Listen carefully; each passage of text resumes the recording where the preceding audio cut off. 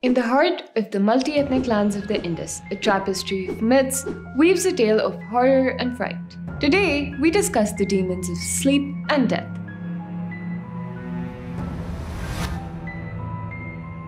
In the dark corners of Sindhi folklore, the Asuras and the Rakshasas reign as a terrifying duo, malevolent and powerful. They feed on the flesh of fresh corpses, and their thirst for blood is simply never quenched.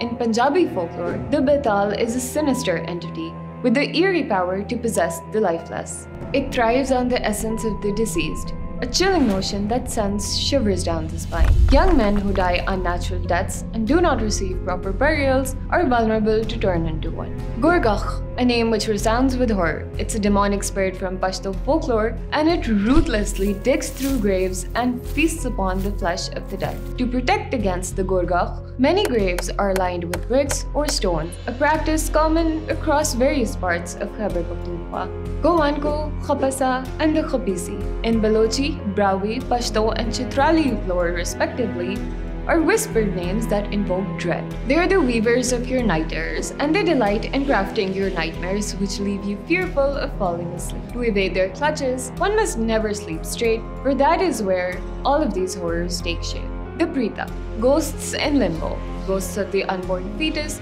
or those who have lived with disabilities or deformities. It is neither evil nor kind. Its existence on the fringes of the supernatural world is a lot similar to how these people exist in real life. The Pisacha.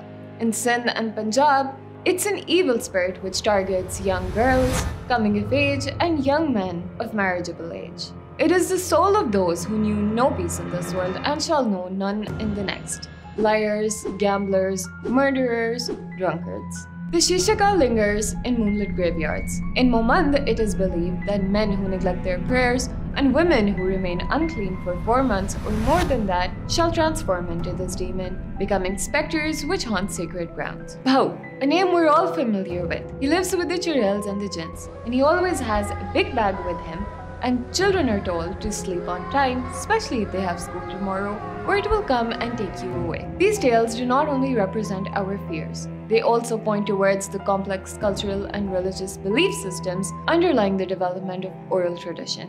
Besides being a source for anthropological research, they can also serve as an inspiration for the next Halloween party you attend.